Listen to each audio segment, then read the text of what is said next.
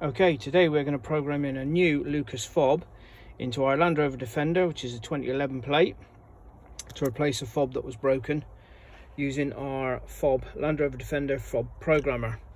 Okay, first thing we need to do is test the remote. Okay, so as we can see, when I press the button on the remote, we are having a signal from left and right. Okay, perfect.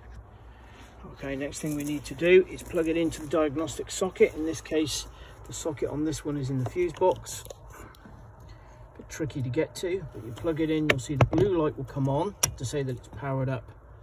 It'll go out and then it will come back on again. When it comes back on, we have 45 seconds to press the remotes 8 to 16 times.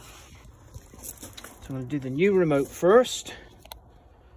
1, 2, 3, 4, 5, 6, 7, 8.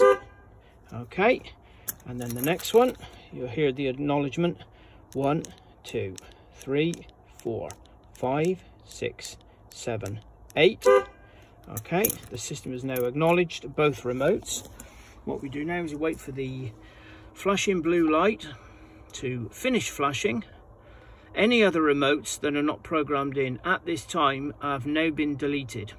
Okay, so we'll wait for this to switch off. It'll flash rapidly to tell us that it's gone outside programming mode, like that. We then just unplug it. Okay, like that. Turn the ignition off. Turn the ignition off. Okay, and test the remotes. So, first of all, this one locked, and where are we?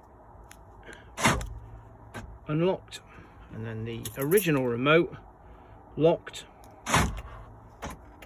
Okay, and unlocked. Done.